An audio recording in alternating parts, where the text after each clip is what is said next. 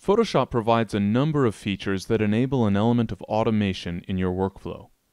For example, you can open and process multiple images at once, applying adjustments evenly to all of them or individually fine-tuning the adjustments for each image.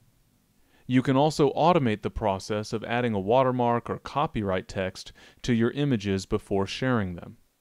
And of course, you can use an action to apply a creative effect either individually to a single image or to an entire collection of images. Many of these capabilities revolve around the Actions panel. This provides a simple but powerful window into the power of automation. By mastering the various options for processing your images in an automated way, you'll be able to truly maximize your workflow efficiency.